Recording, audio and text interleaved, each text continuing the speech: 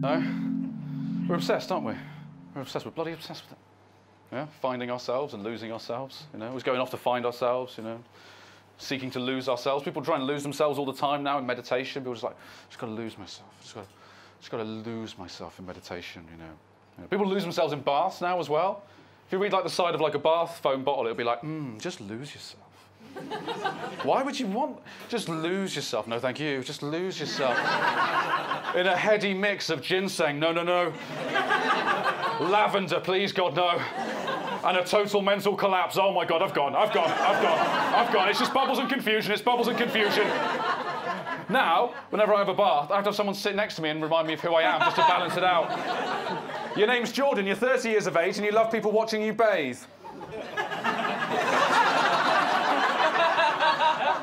Oh, thank you so much. And that's not your accent. It's time to get out of the bath. I will lose myself. So I've got to go on another gap year just to find myself again, and it's expensive, you know. I don't know how Wally's managed it all these years. You know Wally from the Where's Wally books? Yeah, that dude's been gap yearing for 34 years.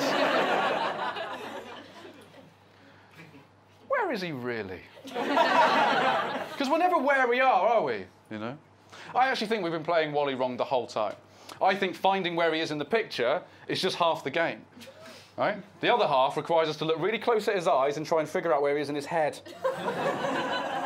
Oh, geographically, he's in Egypt, but in his head, he's in a world where that wizard isn't following him everywhere.